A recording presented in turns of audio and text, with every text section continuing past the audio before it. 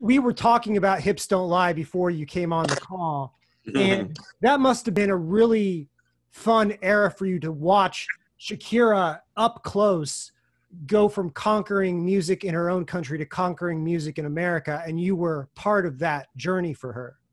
The record was done 2 years prior to Shakira. I did it for another artist called Claudette Ortiz, and it was I was with Clive, and it was on the soundtrack that Clive Davis was doing, which was like Havana Nights. And 2 years later, and okay, so listen to the original record. Everyone that's listening, you're gonna trip out. So 2 years later, I'm with Charlie Walk and Donnie Ienner, and they're like, yo, we need a record for Shakira. And I'm like, I actually have a record that y'all could actually remix, you know what I mean? And they heard Hips Don't Lie. They went crazy, got me and Shakira on the phone. Shakira said she had a dream about me. And y'all already know I'm like tripping. I'm like, Shaki, what's your dream? Tell me, big guy. Yeah. So we connected in Miami, and we put the cultures together. And when the cultures became together, it went from a record to a cultural phenomenon. That was another thing that I learned, right? Because you can have a record and it could be a hit, but a cultural phenomenon is a different thing. That's when everyone feels like they're part of that record. Like they are actually Shakira and Wyclef. Like they, you know, they do memes, they have fun, they're them.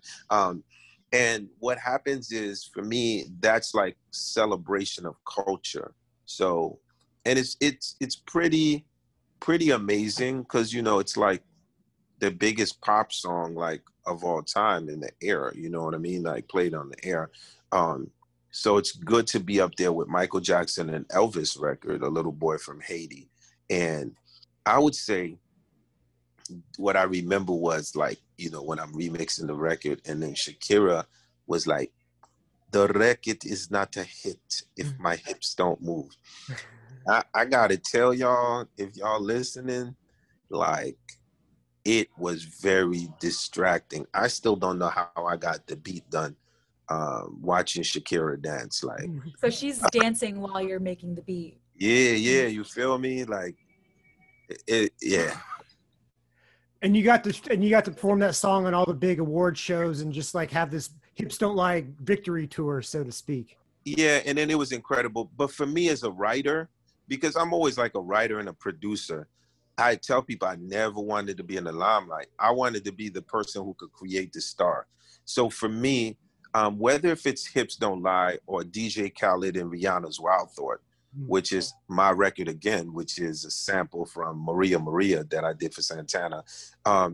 It just, everybody that's writers out there and producers, and always remember, if you can give someone a hit, you will always have a job. Always remember that.